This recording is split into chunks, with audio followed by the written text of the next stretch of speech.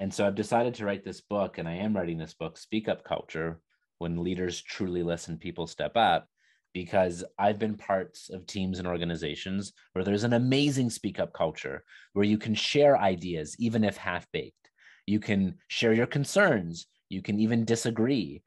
I've also been part of teams and organizations and have clients and friends where there isn't a speak up culture. Certain things just aren't welcomed to be discussed, and that becomes very hard to navigate. And I'll take a quote from Andy Stanley, which is one of my favorites, that leaders who do not listen will eventually be surrounded by people who have nothing to say. And that silence is not agreement or consensus. That silence is fear or apathy. Yeah. And at its most innocuous, it leads to missed opportunities. But at its most serious, it can lead to devastation or even death.